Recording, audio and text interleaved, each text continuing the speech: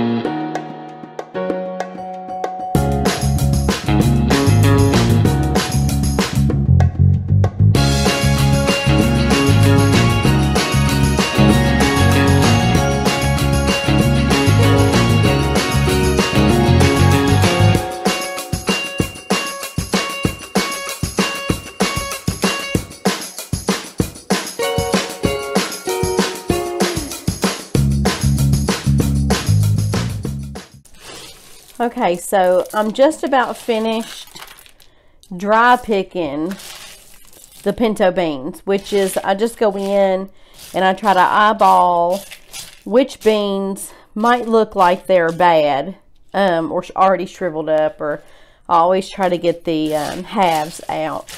And sometimes you'll find a rock in them. But see, this is what I'm talking about as far as bad beans. I hope that this will show up, but this is a bad bean right here that you would like to take out. Oops. So I just took that out, and I'm just going to go through this one more time to make sure that I got all of the bad beans out. This is just dry picking. I always go through the dry part first before I even rinse them. So what I'm going to do now is I'm going to move my colander over to the sink like so, and I am going to turn the water on as I'm picking them. So I'm rinsing the beans as I'm picking. So this is how I like to do it. I like to rinse the beans really good because sometimes there's a lot of grit that's still left on them. So while I'm doing this, I'm going through my beans again just to check and make sure that I got all the bad beans. And sometimes you're going to miss some. Like this one right here doesn't look too good, so I'm just going to put that over to the side.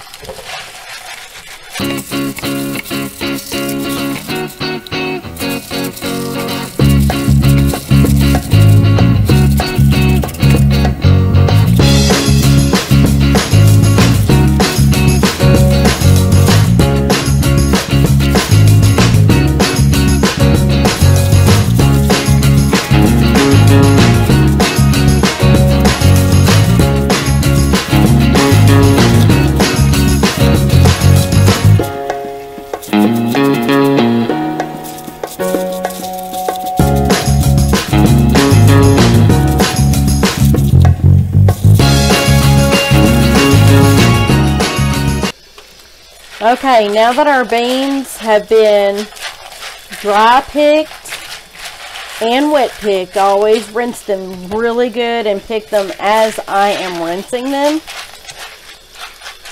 So, I mean, you're not going to be able to get every single bad bean out, but I will show you a little trick of how to find bad beans once you put them in the water.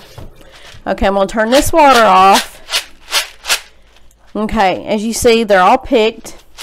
So what I'm going to do now is I'm going to get these ready to put over into my pan. Okay, I want y'all to see the type of beans that I picked from my pintos, just so you'll know about what to look for. I usually get the half ones out, and the ones that kind of look just really wrinkly and weird, or like ones that look like this is really damaged. And okay, y'all, it's time to add water to our beans, but before we do that, I am going to open up a ham hock that I have right here. I always cook my beans with a ham hock because it just gives it that flavor, and you can actually eat the ham along with it after it's cooked. What I'm going to do here is I'm just going to rinse this. Don't know if you can see that, but I'm going to rinse this off really good.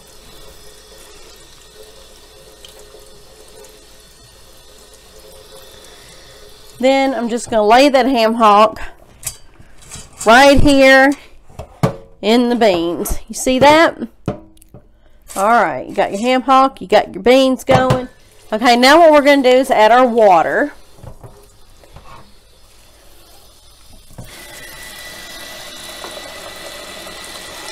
This is a fresh ham hock too. You can tell it's really pink.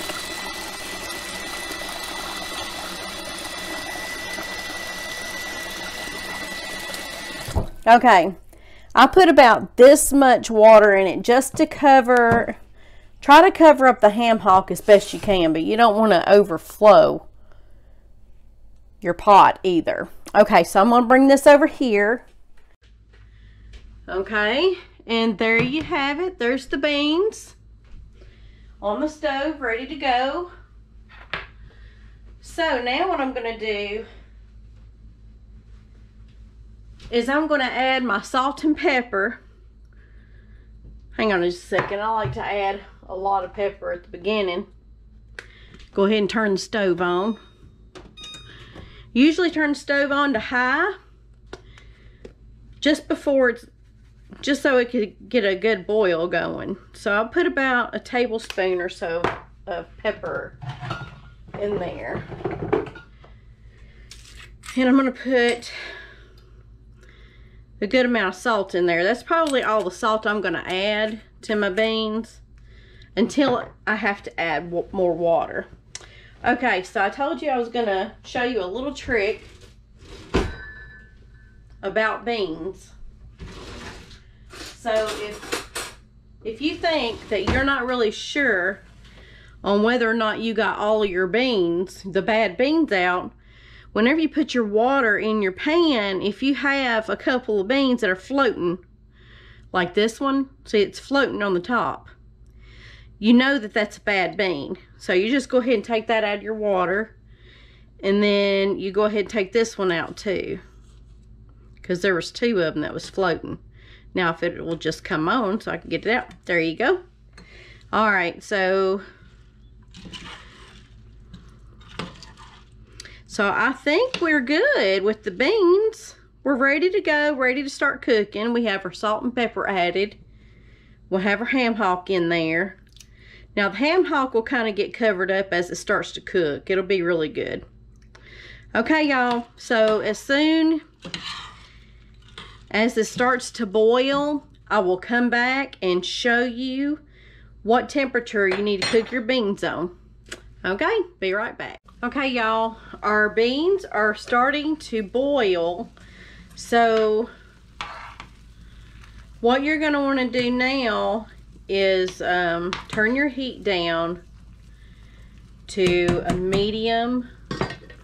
So a medium on my stove is a 5, so I'm going to go ahead and turn that down now.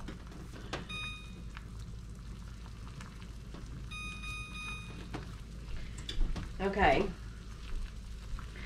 Now I turned my pan down to a 5 just to see where that would sustain us, because we don't want our beans or juice or any of that boiling over. Okay, I don't think it's going down too quick, so I'm going to turn it down just a little bit more to a medium low. And a medium low on my stove is a number 3. And once it starts getting good and cooked, or starting to cook really well, then you'll want to turn it down even more. I mean, but you do want to have it to a rolling boil, not too high up. So what I'm going to go ahead and do is I always add a top to mine. So I'm going to go ahead and add a top and see what happens there. It should cool it down just a little. It actually helps the beans cook a little bit faster. So actually, I think it's still going a little bit too high, so I'm going to turn down my stove just a little bit more. Because you want them to cook, but you don't want them to roll over onto your stove. Okay, guys, so I'm going to come back and check on my beans and see how they're doing in about, I would say about 30 minutes, because beans usually take about 3 to 4 hours, really depending on how long or how slow you cook your beans. So mine usually cook about 3 to 4 hours. Sometimes I let them cook a little bit longer because I like mine. I like to actually have a little bit of juice and soup with my beans, so I can dunk my cornbread in there. Okay, guys, I'll be right back. Oh, hey, guys, one thing I forgot to mention is if you do not have a ham hock on hand and you have bacon, you can use bacon to substitute for that. Or you really don't have to have any kind of meat to flavor your beans if you do not like that type of thing. But if you just have bacon grease, you can add that to your beans and cook with that. So there's a lot of different ways you can cook your beans. You can use a ham hock, you can use bacon grease, and you can use bacon. So if you know a different way of cooking your beans, share it in the comment section below and let me know how you make yours. Okay, y'all, my beans have been boiling on medium low for about an hour. Oh goodness, steam.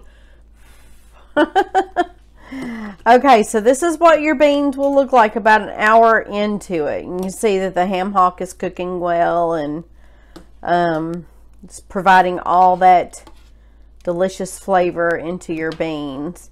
So this is what they look like right now.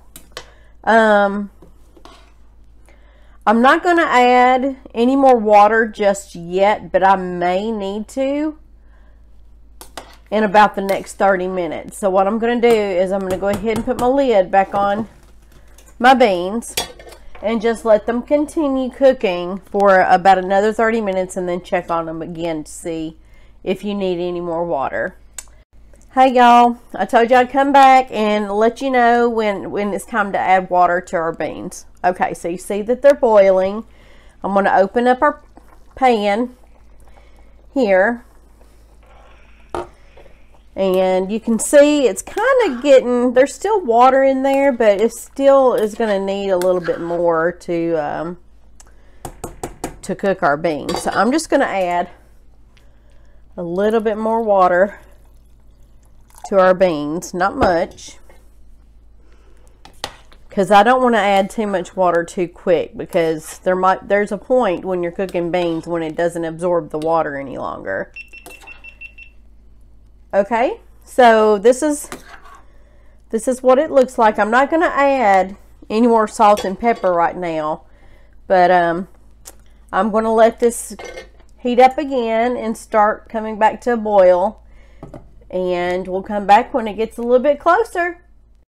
It's been about 35 minutes since we added more water to our beans, so I'm going to open this up. It looks like it's boiling just a little bit too much. I don't really want it to boil that quick, So I'm going to open up my pot and just take a look to see what the beans are doing. Okay, so they look pretty good. The ham hock looks like it's doing pretty good also. It's a really big ham hock, y'all. So I just went ahead and flipped that over so maybe the top part can get some cooking. So I'm not going to add any more water right now, but I am going to close the lid. And I'm going to turn this down just a little bit because I don't want it to boil too quick. I'm going to turn it down to about a low, about 1.8. I did have it on 2.6. Hey y'all, welcome back. As you may have noticed, I have moved my beans to a different eye because I have started cooking other items for tonight's supper, for Sunday supper. Okay, so we're going to open up our pot. Okay, so I have just been checking on my beans periodically throughout the cooking process just to check out and see if I needed to add any more water, but we do not. We've only added that little bit of water that we've added earlier and nothing more. So it looks like that our ham hock is really done. It's really good looking. It's actually starting to tear apart. And this is what you want your beans to look like. They have that soup in them. Well, see, I have a bone right here. I need to go ahead and take that bone out that fell off the ham hock. I'm going to go ahead and take that out. And you can see all that ham is coming apart, which the ham is probably done. You can take the ham hock out if you want before you start serving, or you can just leave it in. It's your preference. Doesn't matter. Either way is right. It doesn't really matter how you want it to be done. So normally I try to get all the bones out that have fallen apart into the pan. And then normally I just leave my ham hock in there. But this is how you want it to look. Just like this. It has that nice, soupy, creamy soup with it that is really good for dipping your cornbread into. Okay, so that's it. You have your pinto beans made with ham hock for Sunday supper. So if you like this recipe, please give it a thumbs up. Please subscribe to my channel if you want to see more informative videos like this. And I thank you so much for watching and tuning in, and thank you for your support. So thank you so much. We'll see you later. Until next time, love you lots. See you later. Bye.